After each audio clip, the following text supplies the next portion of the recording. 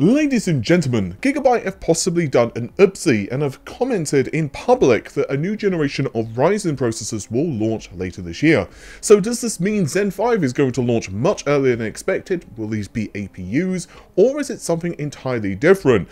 Well, let's take a look at the comment, because I think many people are probably wondering what the hell, not least of whom will be AMD, wondering why AMD are being basically blasted in public by one of their partners. Even though these new products are entry-level servers, CPU support does not end here, and the AM5 platform is to be supported until at least 2025. The next generation of AMD Ryzen desktop processors will come out later this year, and will also be supported on this AM5 platform, so existing customers who purchase these servers today have the opportunity to upgrade to the Ryzen 7000 series successor, which I would assume to be Ryzen 8000 or what have you. So the question is, what actually could this be? I mean, the most obvious thing is Zen 5, but the most obvious thing in this case is also the most improbable, because Zen 5 almost certainly will not launch this year, unless AMD really steps up its production cycle. It's, at the moment anyway, scheduled for next year. In fact, this has even been shown on AMD's own roadmap, so I'm very skeptical it will be Zen 5. So let's just take that, you know, and put it in the catapult and launch it as far away as possible. I don't think that's going to happen. So this leaves us with a couple of other options. The first would be some type of Zen Plus, if you will, or Zen 4 Plus, or a Zen 4 refresh, whatever you want to say. This is honestly something I'm, again, rather skeptical of. I've heard absolutely nothing about this, and while I'm sure there are definitely bits of information that I don't know about personally, it seems very unlikely that this is going to happen. I'm very skeptical. Now, it's also possible that it would be some type of APU. In fact, I actually have some APUs in a moment in the Phoenix lineup that I'll tell you guys about. However, the issue I have with the APU side of things is that, and you can see the roadmap yourself on screen, which does kind of, and this leaked roadmap, you know, it possibly does give us a hint of what's coming. But even then, if you were to look at this, you can say, well, does an APU in a server capacity actually make any great deal of sense? Now, again, these AM5 processors are basically being used again in servers like 1U units. So it's, you know, I suppose it's somewhat possible, but again, not 100%. So I was told about numerous SKUs which will launch later this year. I haven't had time to verify this yet, but I'm putting it in here anyway because, quite frankly, I find it kind of interesting.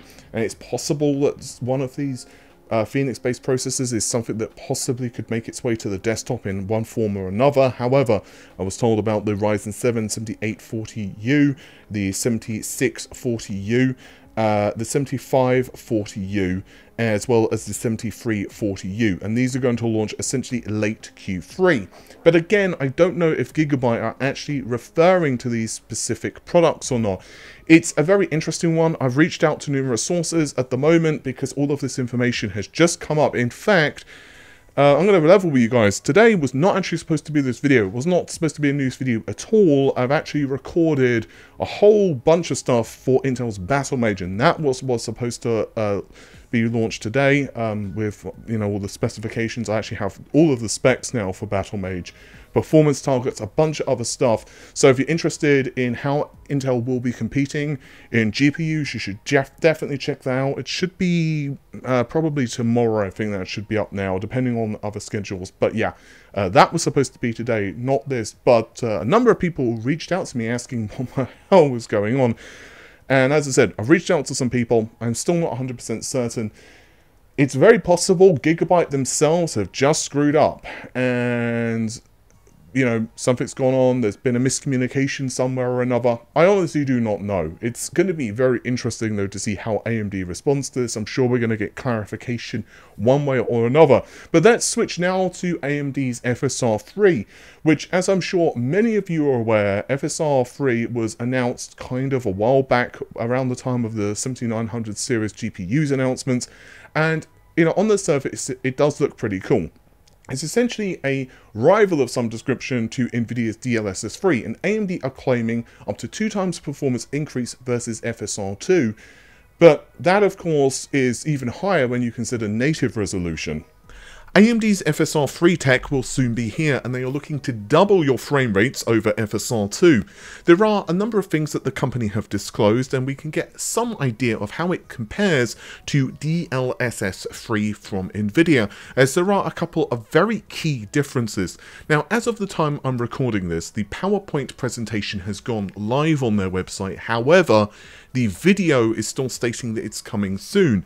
Because of this, I'm putting out a quick video here just to go through some of the finer points, but I will go much deeper when, of course, AMD provides us more information, as I could interpret, and you'll get why I said that in a moment, some of the information. However, potentially I could be getting some stuff wrong because, again, we don't have a complete overview of how this works.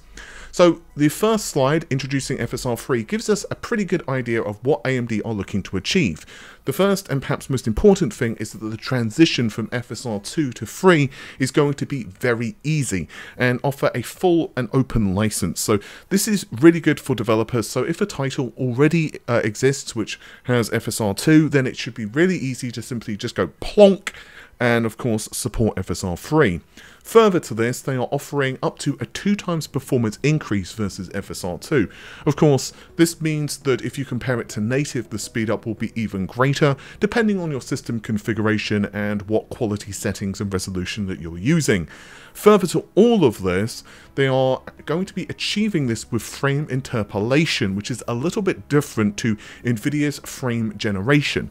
Now, this is where an asterisk appears, and I want to say that still some of this information is a little murky, and hopefully we'll get a better understanding over the coming weeks on exactly how this differs and what type of quality and so on that we get, because again, not all of this information is present yet, but of course the technology also hasn't been released to the general public, so it's going to be very interesting when they do put this available, you know, what developers can achieve with it, because FSR 2's adoption has been pretty quick. So let's just really quickly move to the native rendering to FSR 3, and you can see that there are, of course, comparisons between native rendering without upscaling, with the majority of the work, of course, being the main rendering workload, and then you've got like the post-effects stuff, like your blurs or whatever, taking up very little time. Then you've got FSR 2 with 2x scaling, and then finally FSR 3 using a 2x upscaling, as well as frame interpolation. The next couple of slides really give us the insight into how all of this works. So introducing FSR 3. With FSR 2, we're already computing more pixels than we have samples in the current frame. We could generate even more by introducing interpolated frames, achieving up to a 2x frame rate boost in the process. The good news is that high probability will be at least one sample for every interpolated pixel, no feedback loop, but the challenges are you can't rely on color clamping to collect outdated samples, non-linear motion interpolation is hard with 2D screen space motion vectors, and interpolating final frames means all post-processing, and UI also needs to get interpolated. Now, if we look at the early look slide, FSR benefits from synergies between upscaling and interpolation. So this is where we start to get a much better understanding how all of this works. It leverages motion vectors and AMD's fluid motion to produce the interpolated frames. Good motion estimation is key for interpolation, as well as FSR 2 itself can be leveraged for additional internal information. Latency, of course, is a really big deal when you're dealing with generating or interpolating frames, if you will, and so gamers will need both high frame rate and the lowest possible latency. Now, of course, just how in terms of quality amongst other metrics this differs and compares to Nvidia's DLSS 3, we can certainly speculate. However, you know, interpolation just by its very nature is different to Nvidia's frame generation. Now, I say this, of course, because frame generation itself certainly has not been perfect. There are certainly some situations where DLSS 3 starts to fall apart, and it can also not be perfect with latency. Again, it does depend upon the system itself. So it's going to be very interesting to see how all of this plays out with AMD. I'm going to be very curious also to see how support differs across different GPUs and different system configurations, as well as different resolutions. Interpolation has been certainly a bit of an eyebrow raiser for many people, and again, because it's essentially different to Nvidia's technology, which uses a host of different data to use basically the tensor cores of the GPU, as well as things like motion, vector data and so on, to actually physically generate a new frame rather than interpret a new frame. It's going to be very curious to see quality comparisons on this. With that said, I am super excited still, because you know what, the reality is that, let's say for sake of discussion, you've got a 7900 XTX. You know, you may not need to worry about this anyway, but it's going to be more beneficial, I suspect, for people with lower to mid-range GPUs who perhaps just need that little bit of extra kick. And yeah, of course, ray tracing as well. So it's going to be an interesting comparison, I suspect, over the next while. Plus, as well, adoption rates.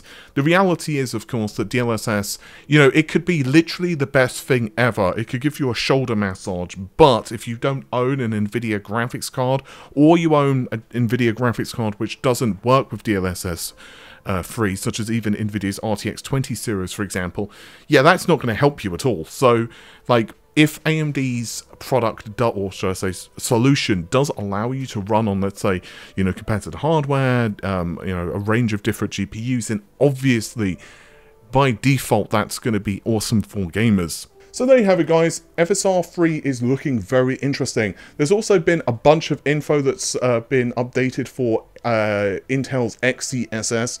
When FSR 3 finally gets fully detailed, I might do a comparison of some description of all of the different technologies and how they work, especially, of course, since we also have like temporal stuff with Unreal Engine as well. So possibly I'll do some type of update, because I was putting those videos out, but obviously that information is a little old now, because we're talking about FSR 2, FSR 1, I think it was, and of course DLSS 2. So obviously there's been a lot of movements there.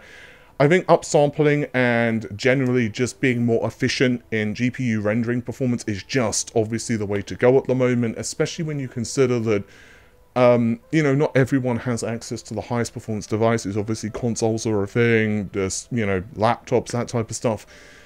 I'm going to be super hyped to see what happens in the next couple of years. I think frame generation and fake frames, like it or not, are just going to continue to evolve.